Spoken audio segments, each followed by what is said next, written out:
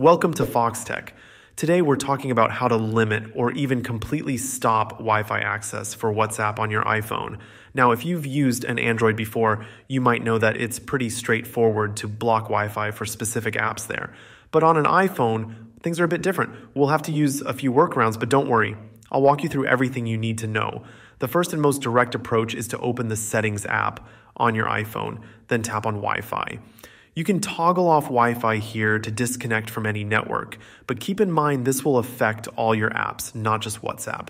If you want to go even further and block cellular data for WhatsApp specifically, head back to Settings, then go to Cellular. Scroll down until you find WhatsApp in the list and toggle it off. This will stop WhatsApp from using cellular data, effectively blocking internet access if Wi-Fi is also off. Another useful option is setting up a Siri shortcut. You can create a shortcut that automatically turns off Wi-Fi when you open WhatsApp. To do this, open the Shortcuts app, create a new shortcut that turns off Wi-Fi, and then set up an automation that triggers this shortcut every time you open WhatsApp. This way, whenever you go into WhatsApp, your iPhone will automatically switch off Wi-Fi, and if you want, you can even add a step to switch to mobile data instead. It's a smart way to control connectivity for WhatsApp without affecting other apps. You can also use screen time to limit WhatsApp's internet access indirectly.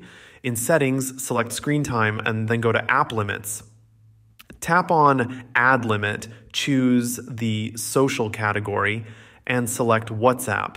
By setting a daily usage limit, you can indirectly control WhatsApp's Wi-Fi usage. This is a helpful trick if you're trying to reduce your time on WhatsApp too, as it will remind you when you're nearing your limit. Finally, there's always the option to turn on airplane mode from the control center.